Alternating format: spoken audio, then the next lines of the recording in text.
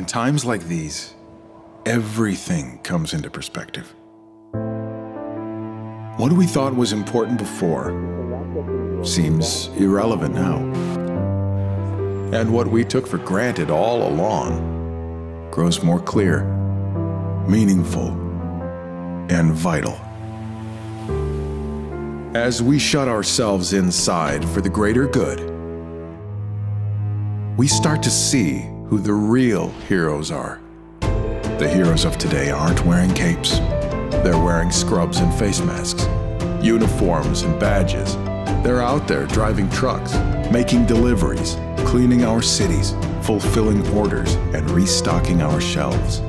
They're keeping supply chains moving and making sure our water is still running. So even if it feels like darkness, they bring us the light. They're putting themselves at risk to do what needs to be done, to give us hope, to give us a fighting chance against this. The truth is, the world has overlooked them for far too long.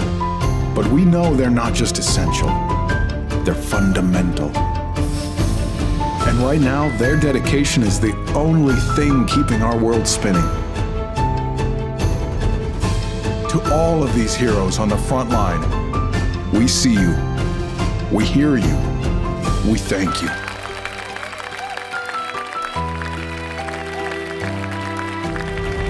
And we will do our part to protect you by staying inside, by cheering you from afar, by empowering you to do your best, and by honoring your efforts.